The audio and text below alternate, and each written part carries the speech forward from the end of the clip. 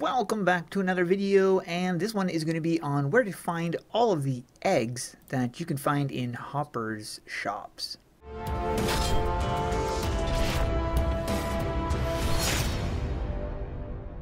In order to get all of these things, you're going to be needing eggs, and these are kind of tricky to find if you don't know where you're looking for them. So in this video, I am going to be showing you every single location and what you need to kill to get these items. So if you enjoyed this video, be sure to hit that thumbs up button and subscribe. Let's jump over to Grenwog Forest.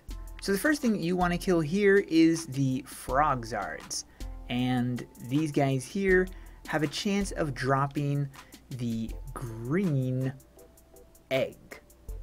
Now, if for some reason you're having a hard time getting the green frogzard egg, then you could head right over here to this challenge book. In this challenge book, you're going to be needing the Mamazard egg anyways, so you can kill two birds with one stone by killing these frogzards in here, which have a chance of dropping the green frogzard egg, and the boss has a chance of dropping the Mamazard egg. Now the drop rate of the Mamazard egg is pretty low, so it's going to take you several tries until you finally get it. Next, if you head to this little portal thing right here, in here you are going to find the Shadowzards. And these guys have a chance of dropping the Shadowzard egg. Heading back out of here, we're going to head over to the Sneed Fort.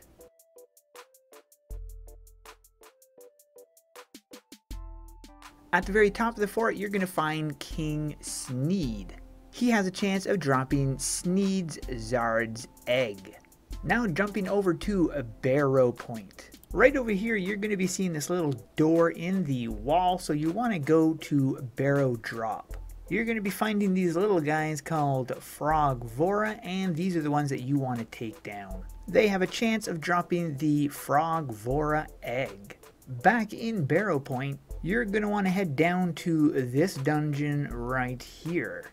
In this dungeon, you're looking for a certain area where the Alpha Maroon Frogzard spawns, and this is the map that you're looking for. So you're just going to want to head right over to this location, and you're going to see the big guy right over here. Unfortunately, his drop is not a 100% rate, so you might be running this dungeon for quite a while until you finally get the egg you want. This is also another map where you can find the Alpha Maroon. You'll find him right over here in this cave. Eventually, you will get the egg that you want. Next, we're heading to the Living Stone Alcove. And there's two dungeons in here, and you want to run the Glowing Depths. And the frogzards you're looking for in here is the Cave Frogzards. They have a chance on dropping the Cave Frogzard egg. Next location is in Darkovia. We're going to jump to Darkhurst. But we're not sticking around here. We want to head over to Darkovia Forest. In Darkovia Forest, you're going to want to head right along this trail until you get to this little area there. And you're going to want to run up into this dungeon right here. The creatures you want to fight is the Feral Frogzard. They have a chance of dropping the Feral Frogzard egg. Heading over to Ashfall, we are going to be jumping to the Upper Firefield.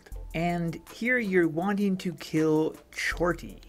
He has a chance of dropping the Chorty egg. And while you're here, you're going to want to take out the Firezard as well, because they have a chance of dropping the Firezard egg. Now Chorty is a random spawn, so it's going to take a while until you finally get the egg from him. Chorty also spawns in several other locations. You can see he's right here, and he also spawns over here as well.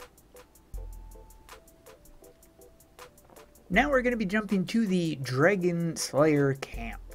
And once you get here, you're going to want to run all the way over this direction and up this little hill right here. You'll want to go across the chain right here, and you're going to want to go over to this little challenge book and enter the FireZilla challenge. I recommend running Warrior in this area because it's a much better class to run in this location, as you can drop all of the swarm as well as taking out the FireZilla pretty darn quickly.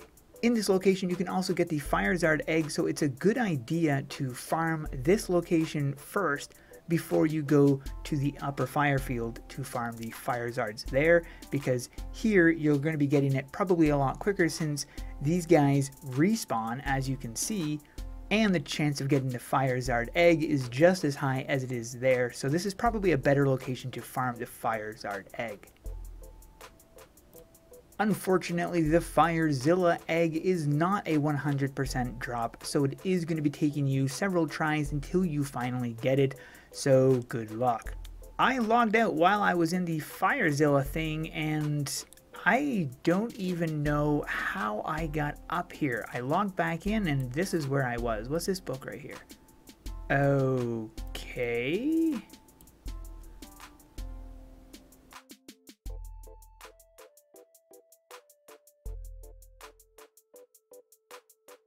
Well, that was different. Finally got the FireZilla egg. The final location is in Mount Ashfall Camp.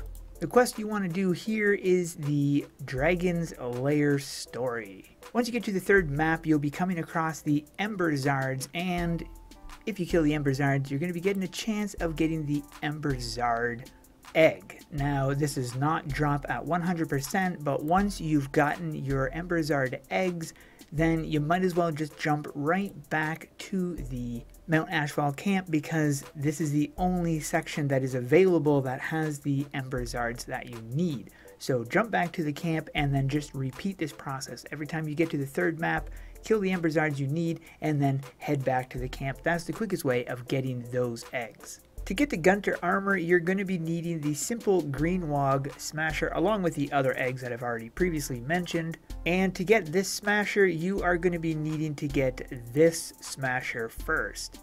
You're going to need the smasher for all of the things as well as the other eggs that I already showed. And to get the ears, you're just going to be needing the regular eggs. To get the other ones here, like the Rage or the Chaotic or the Pinky or the Doom Bunny, you're going to be needing the Cottontail ears and tail. Here's an original look. I have never seen anything like this before. I've seen the skull before, but it couples beautifully with that Moglomancer armor set. He's got the shoulders that you get from the previous battle concert, as well as the back bling, which is part of the punk set. I forget the name of that. Mage punk mage. I love the sneakers. I think that goes really well with this. And of course the scythe, and I never see anybody with that mic scythe. So I thought this was a really original set, and it made it into the set of the day. So there we go. I hope this video helps you guys out there. Thanks for watching. We'll see you in the next one.